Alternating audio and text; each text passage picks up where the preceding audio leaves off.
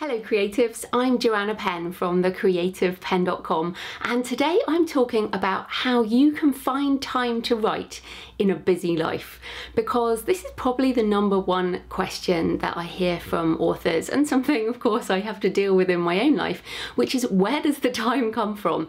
Because let's face it, we all have the same number of hours in the day, and between, the day job, which I know most people have, with the family, dealing with the kids, dealing with the house, and the time in between, you should be doing some exercise or paying those bills or seeing your friends or dealing with your parents or your family, maybe just getting outside. There are so many things that we have to fit into our life that writing can be difficult. So in this video, I'm going to talk more about some tips for how to find the time to write. So I think the best tip comes from Toni Morrison, who said, "Write at the edges of the day." And the question is really, where are your edges? So for example, when I wrote my first 4 books, when I was working full-time as a consultant in Australia, I would get up at 5 AM and write before I went to work, because once I was at work, I pretty much didn't have any brain space left for anything creative. So I would get up at 5, I would write till sort of 6:30, and then do the getting ready for work thing. And I do that, 3 times a week. I definitely like my sleep, so that was always a bit difficult. And writing before doing anything else was very effective for me. Now, I'm a morning person, so if you're a night person, you might find that you write in the evening, late, maybe after the kids have gone to bed, maybe after your partner's gone to bed. And I certainly know a lot of writers who are night owls and who prefer to write in the hours when other people are not up. So either one of these, you will be giving up potentially some sleep. And that is another point, is what are you going to give up in order to make time to write? Because if you're like most people, you have already filled the edges of your day with other things. So some of the other aspects you can do. So I decided at the time, and this was before Netflix when I wrote my books, but we decided to give up on the TV. So, or even you could think about just giving up an hour or so of TV. If you love your TV and it's your relaxation time, maybe instead of watching 2 hours, you can just watch for 1 hour and then spend the other hour in your writing. Another thing is the lunch hour at work. Now, of course, the lunch hour is probably a myth these days, in that most people will eat on the run or eat at their desk. But this is where you have to decide what's more important. Could you, for 3 hours a week, go out of the office, find a coffee shop away from where your colleagues might be and write? Or could you go to a library? Could you find a space or even book a meeting room if that's your situation to do that? I have a friend who has a lot of children, and she keeps her laptop in the kitchen, so because she spends a lot of time in the kitchen, and she will write at the edges of moments. She's writing 1 line at a time in between the kids running around like crazy little people. So these are ways that you can start to edge in writing time. I've talked before about dictation. So for example, keeping the dictaphone with you. If you commute, the commute can be a fantastic time for writing.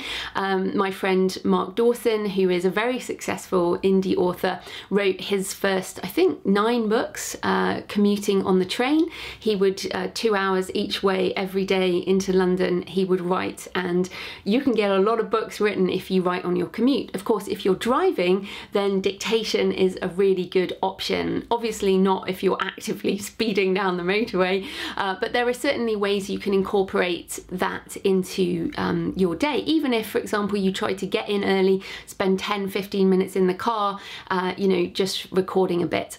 I think the main point is to have a look at your schedule and figure out, okay, I don't need to have a 4-hour block of time in order to work on my book. If I have 15 minutes, if I have half an hour, if I can carve out an hour here, then I can get some words down.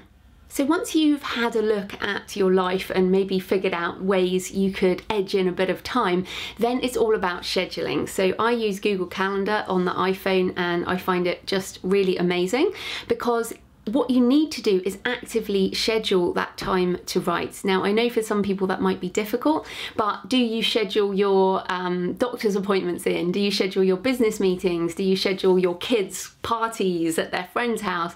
Do you schedule that gym class?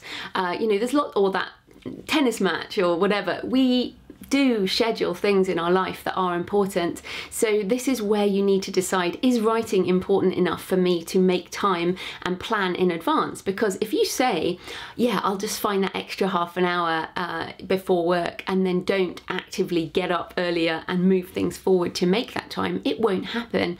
And this is where you really need to put it in. So I have a recurring schedule. In the morning I go to a local cafe and write, and that's really important time for me, and I schedule it in and I do it. And you have to turn up for that appointment with yourself. You have to take it that seriously. And then I guess in the end it just comes down to, how much do you want this?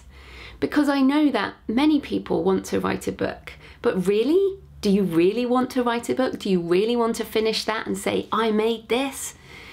If you do, then you will give up other things in order to make that time.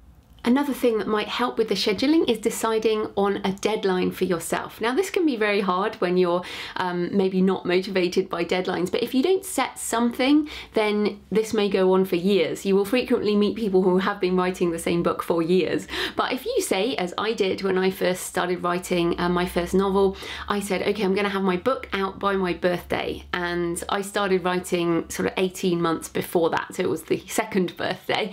But basically I said, okay, I'm going to have my book out on that day. So this was March 2011. I was going to have the book out, and I made it in April 2011. So by having that goal, I then worked backwards. So the question is, if you're going to write let's say a 70,000 words novel, and you can write, let's say, 1,000 words in an hour, it's going to take 70 hours to make a rough draft. And remember, that's just the rough draft. So how will you fit in those 70 hours?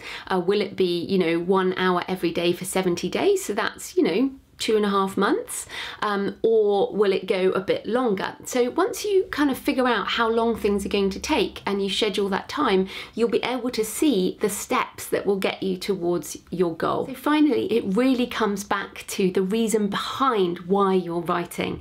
What is the why that is driving you to the page? What is the pain you're running from, or the hope and the dream that you have that will get you there at 5 a.m. in the morning, or late at night, or before work, or eking out those pages?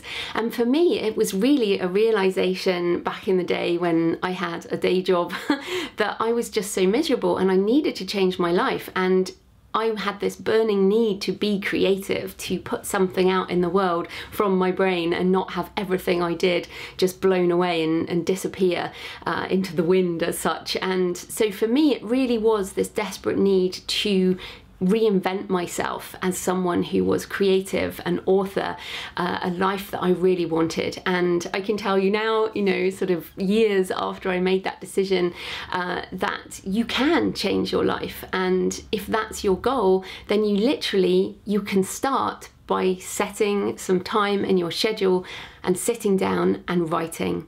So for me, making time has been the most worthwhile thing. I couldn't be living a creative author life without it. So I hope that's motivation for you. I hope you now go and schedule some time and get in your writing. And so thank you for listening today, and subscribe to the channel because I do these tips every week. And of course, if you have any questions or comments, please leave them below. And happy writing, and I'll see you next time.